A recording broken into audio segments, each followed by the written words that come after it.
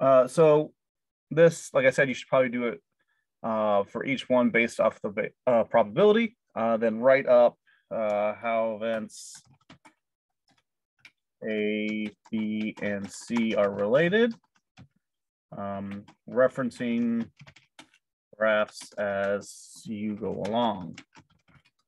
I would expect this to be a solid 1 to 2 paragraphs with 5 or so sentences each. Do not put filler in. I would rather have shorter paragraphs. If you want a higher grade, for me, put keywords in bold, such as, we have this up here.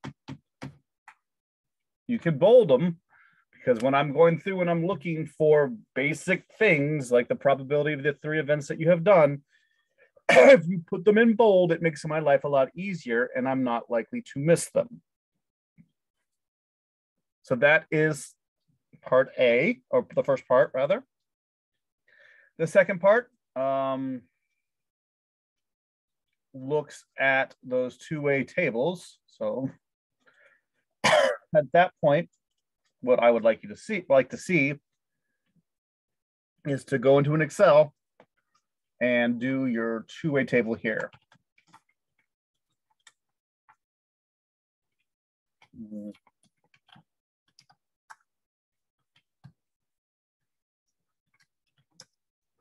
And have your totals and all that here. And be able to find your probability of events. It'd be really nice if you included this here, including the probability, and embed it in your Word document. And then you go through and answer those 4 questions again, based off your percentages. So remember, you're going to have percentages. So 0.30 or 0.6, 0.3, something like that. So your percentages will help you calculate based off of your numbers how many people would have gestational diabetes. And like I said, same thing, about a paragraph or so. And include tables. Tables are nice, or even if it's just embedded Excel, I'm okay with that.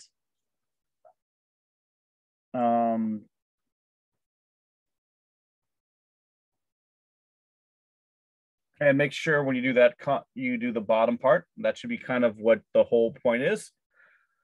So ideally, what you should be doing, looking at this, is if I am writing it, let's say that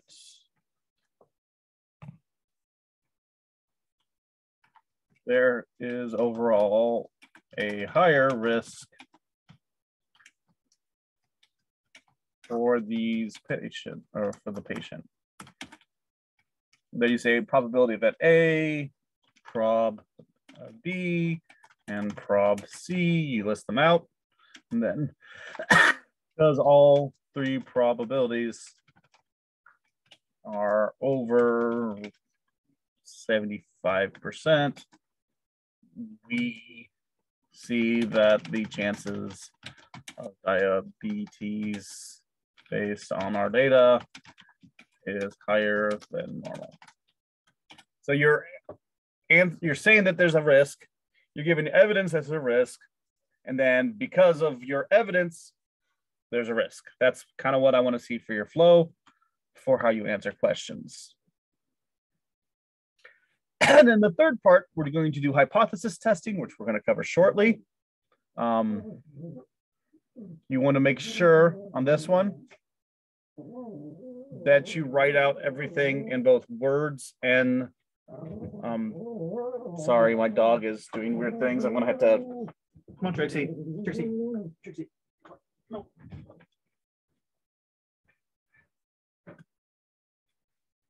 make sure you write it out both mathematically and in words what you're doing, and that you're answering each of these points when you do it. That's kind of what I would like to see. Format, it doesn't have to be APA. It just says in here it's not required, but whenever you use something, make sure you cite it. I don't care if it's on the internet or not. Just make sure you cite it.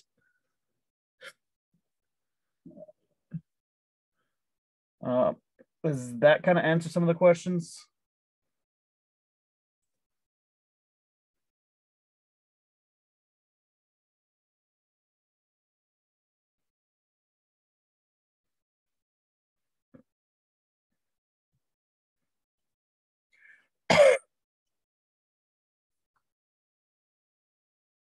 And if so, the project is due 1 second.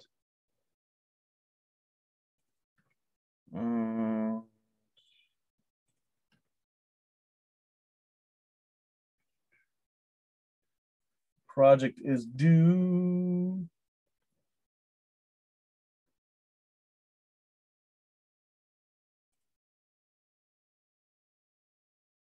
on November 21st. So it is due the week before Thanksgiving.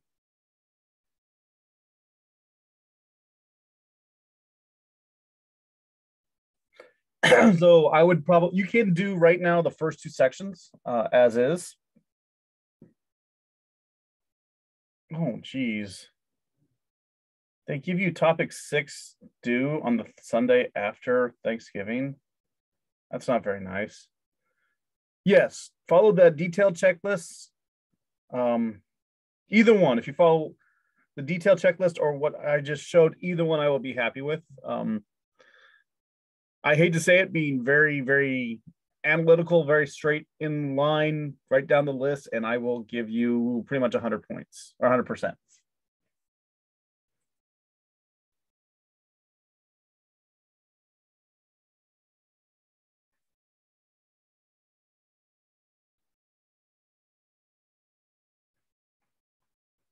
Okay, any other questions?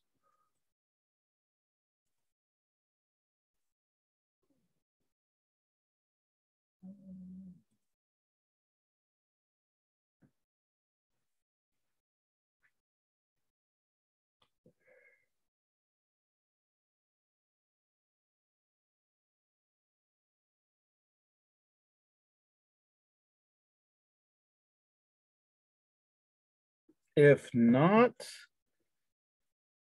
we will go ahead and get into, as soon as my browser lets me, and do some homework.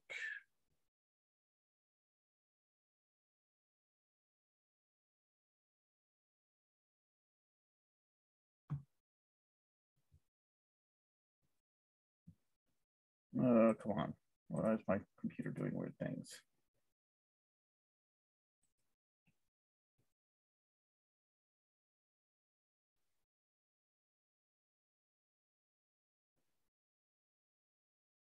Okay, work this time.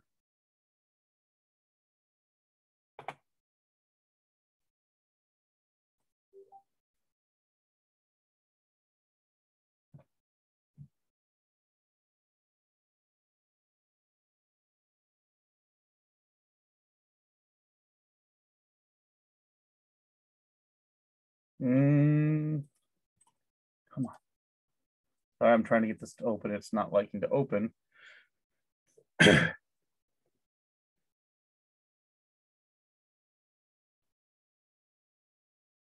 me see. There we are.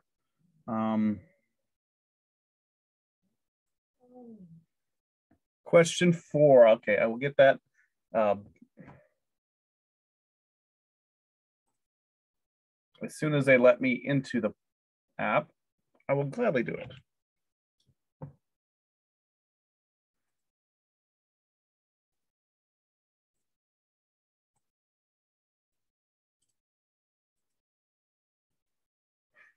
Sorry, Halo is not liking me right at the moment.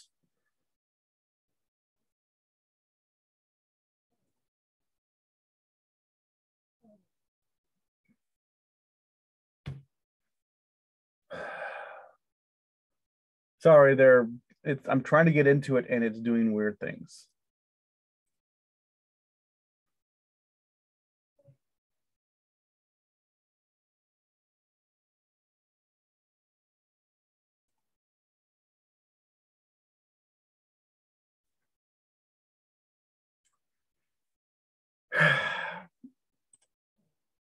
Sorry, it's for some reason I'm trying to get into it, and I'll even show you because this is really annoying me. So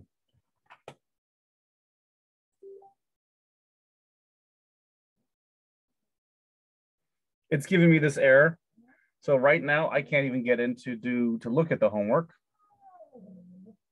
So every tab.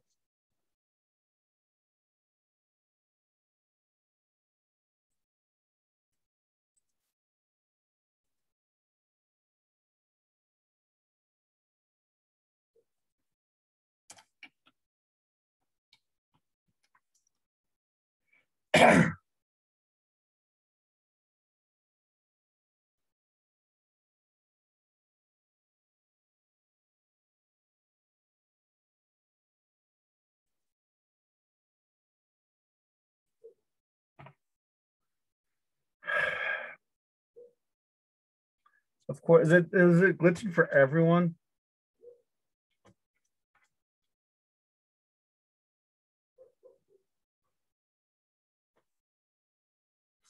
Do you have the question up? And if so, I'll answer it. If not, I can't really do much because it's just going in and it's keeping on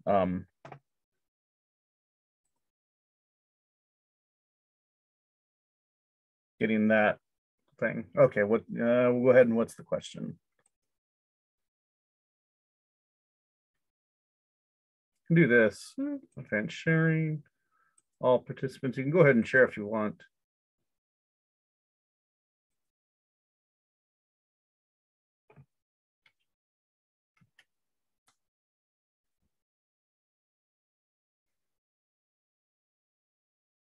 Oh. So an alpha value when you have a confidence. Let me do a snip real quick so I have it saved. Okay, I actually did this right over. I did this when I was we were talking about this. Let me steal this screen share real quick. Whenever I was, yes.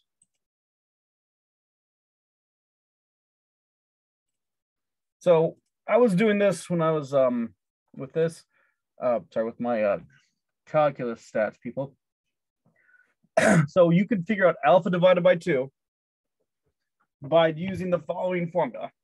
This 1 plus your value divided by 2. So if I were to do z alpha divided by 2. So if I had that, was it point, where'd it go? 85. So if I have 85% confidence interval, so if I have 0.85, what I could do is take 1 plus my value, 0.85, and then divide that by 2, which would give you a 0.925. So what you're doing, new share. New share whiteboard. So you have the normal distribution like this. So this would normally be, let's say, 85% right here. I'm just saying it is because like to get, that is your alpha, or sorry, 1 minus 85, 0.85 is 0.15, and that is your alpha. What you're technically doing, and this is annoying math, so I just do it the cheap way, is I take that 15% and divide it by 2 to get 0.075. Essentially what we're doing is doing it here, and we're doing it over here.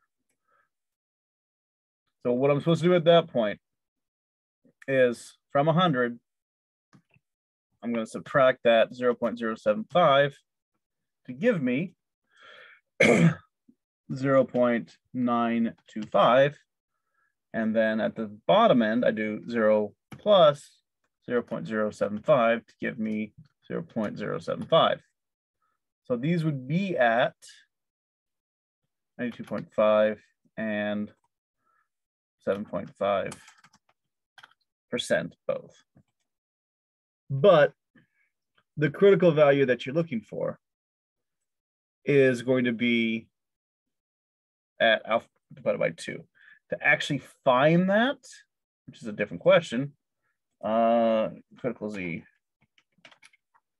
So for that, you use norm.s.inv, and then you click on that probability, close parentheses, and it will give you the critical Z value for the confidence interval that you have right there. So the function, once you get your alpha divided by 2, so this is actually your confidence interval. That's your alpha divided by 2. And this is the only thing you need to change. And you use norm.s.inv in order to get your critical Z value for your question. Does that make sense?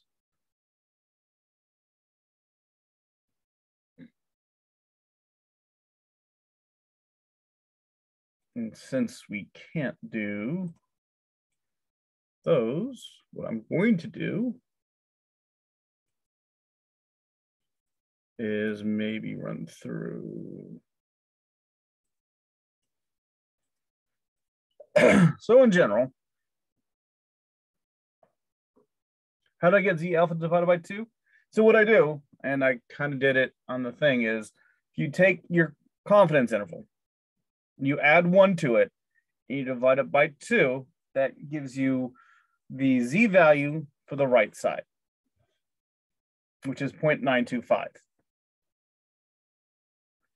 When you have your 0.925 for the right side, which is all you really need to answer the question, you can use that in your critical Z value.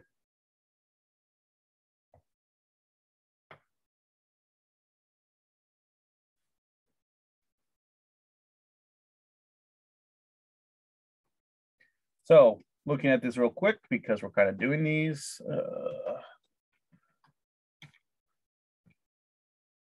So we are going to do something pseudo similar to what they have for your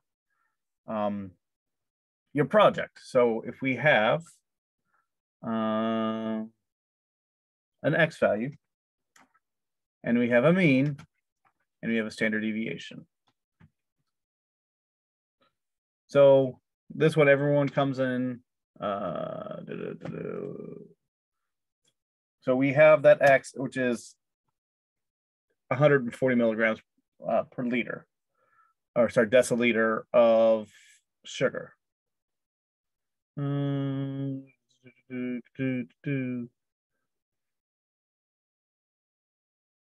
So that is what we're going to test on to see if you have it or not. So I'm going to do rand between 0 and 9. I pull out a magical 1. So if I have, let's use different numbers because I'm going to use different numbers. If I have 161 with a 2 milligrams per deciliter standard deviation, so I need to find the probability of gestational.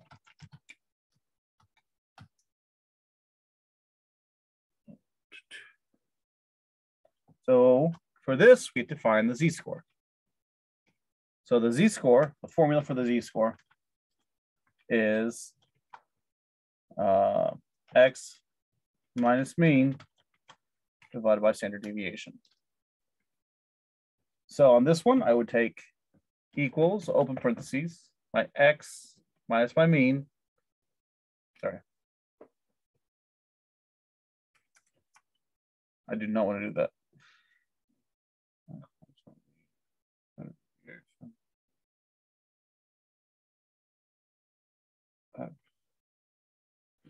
So I want to do mean minus x divided by standard deviation. I had that backwards. And the reason I did that, and the reason I'm just kind of looking at it weird, is I know that the value for having the disease is at 160. And the value that I'm testing is 161. So it's going to be a greater chance of getting digestible diabetes than what the standard is. So whether you do it one way or the other, realize the question you're answering is, even if you get the stuff backwards, like you do x and you interchange x and mean and x, as long as you think logically, this is what standard is, which means I probably have those backwards. So it is x minus mean. I just had the wrong x and the wrong mean. So this is actually the mean. This is the x, but whatever. As long as you can logically think through it, you should be able to answer it. And then once you have this, you can use that norm.s.inv. Oh, sorry, norm.s.dist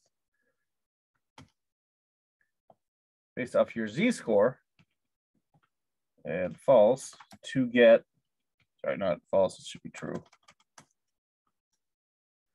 To get the probability that someone has diabetes. And at that point, once you have this, all you have to do is you change your x value to 162 there, or 1, and then 3. And then you could change it based off whatever you need it to be. 165, 5, and get your new probabilities just based off of when you have this changing these values. And no, I'm not going to upload this. So if you want it, you need to have these copied down. So the z-score is your mean, x minus your mean divided by your standard deviation, which gives you your z. And then to find the probability based off of that, you use norm.s.dist. So that should get you through the first third of the project. So if you can get that done, you should be able to have a good shot and then work on this towards, once they fix Halo, between this and your homework towards the end of the towards the project on Tuesday. Is there anything else? Like I said, I'm going to do this today and let you guys work on it. Tuesday, I'm going to do the second half, the second section, which is the two-way table and any questions you have on homework. And then on the Thursday, I'll start talking about the hypothesis testing and all that nonsense. Are there any questions as I'm trying to see if they have this fixed yet or not?